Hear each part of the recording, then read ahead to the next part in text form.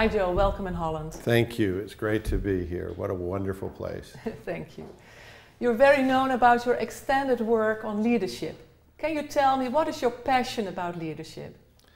I got very interested as a graduate student in measuring things, and the funnest people to measure are leaders.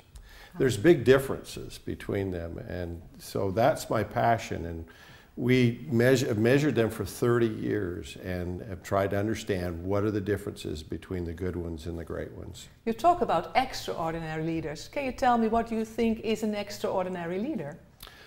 Well, at first we thought it was people that were perfect. Yeah.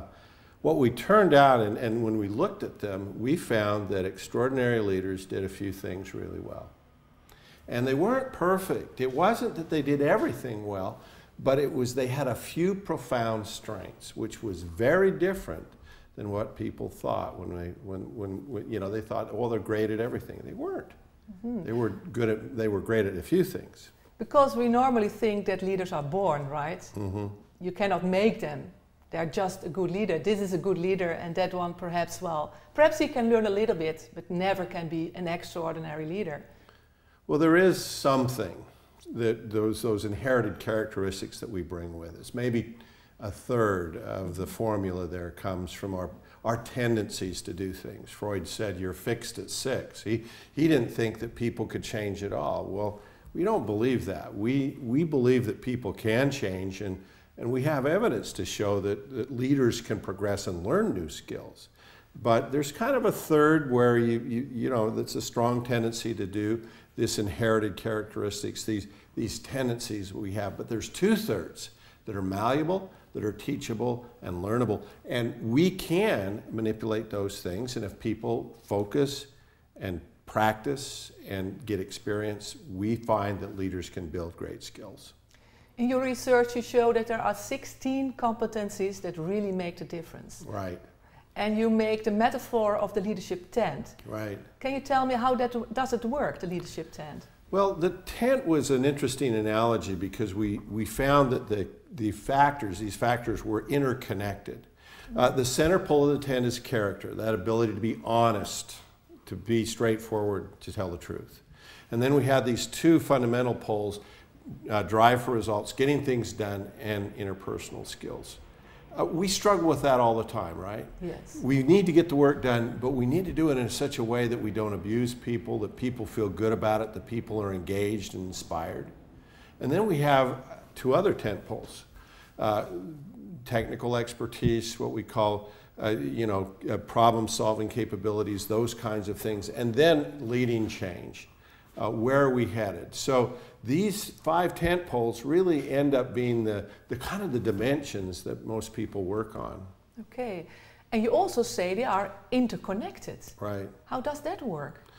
We found when we looked at the data that all these competencies, these 16 competencies in these tent poles were intercorrelated. What that meant was that if you built one up, it sort of pulled up the other. And there was tension between them, there was tendencies between them. And so what we like is this analogy of the tent that shows us that. Okay. Also, one of the things you stress on is that you have to build on your strength and Right. not your weaknesses. Right. Although we are tended to build, well, to develop our weaknesses.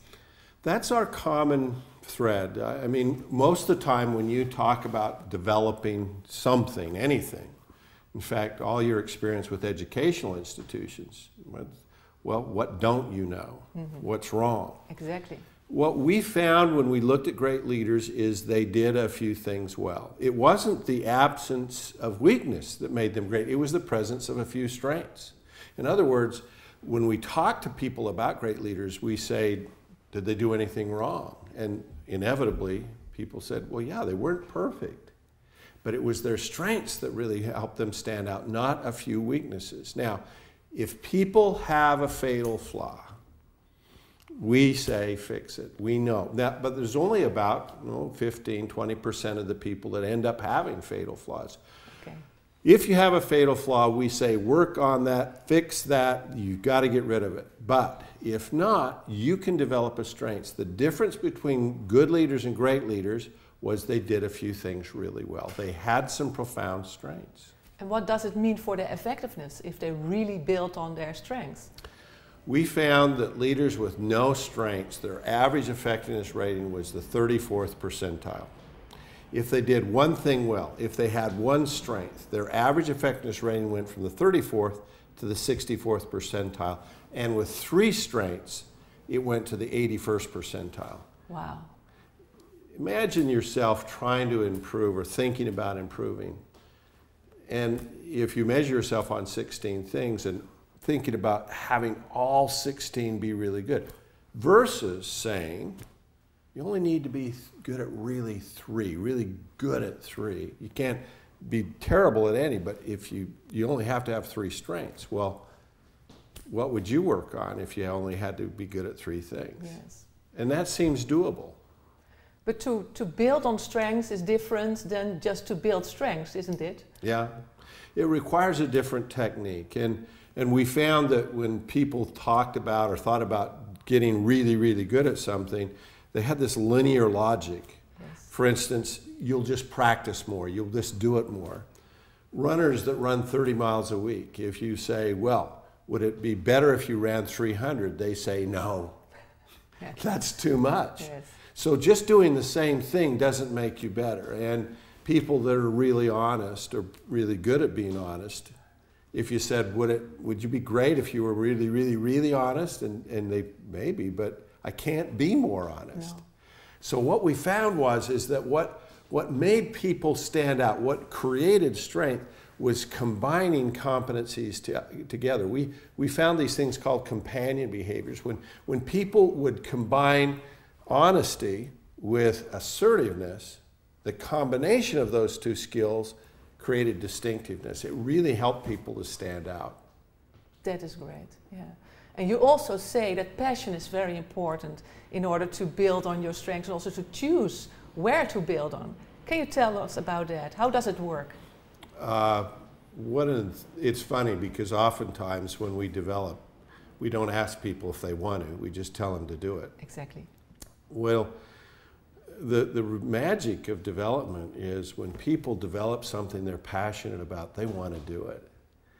I always find as an executive comes to me and says, what do you think I ought to develop? I always say, well, what do you care about? What really charges your batteries? What gets you up in the morning? That's what you ought to develop. Now, again, go back to the logic. If you had to be good at 16 things, right? Yes. Then you'd always work on the lowest, the weakest. And it doesn't matter if you have passion, but if you only had to be good at 3, why not choose the 3 you care about? Because honestly, the more we look at the data, the more we find it doesn't matter what people were good at. Well, within the confines of these differentiating competencies. In other words, we find there's a lot of latitude. There's a lot of differences between great leaders. Yes. Some were great technical people, some were visionary, some were driven, some were enhancing, just really people-oriented. And that's also, Joe, why I already said I also see in my own practice a lot of differences between leaders. Yes. And during the generations, I see them change. I see different leaders in the baby boomers, different leaders from my generation, the Xers, and the new young generation. And I ask you to make an analysis of that. And you came up with some great findings. Can you tell a little bit about that? Well, thank you, and I appreciate you twisting my arm on that because I didn't think I'd find anything. We ended up finding a wealth of data of differences between these different generational groups. One of the fascinating things for me is the newest generation, their interest in development. Yes. A lot of people thought they were kind of arrogant, like they knew it all, but the data seems to suggest they don't. Yes. In fact, they're hungry for that information. Our older generation leaders, right? Yes. They need to teach them. Our boomers have that technical expertise, but they need to pass it on.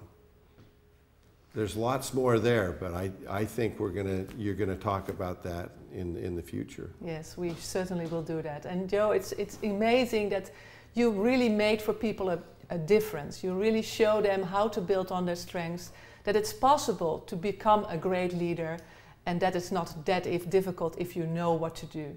And with your book, The Extraordinary Leader, it's fun to read it. It gives hope to people, and it helps us really to build on our future. Well, thank you, Margaret. And we're excited. We think that you can make a really big difference here in the Netherlands and across the world in terms of teaching people the principles that we found. Thank you.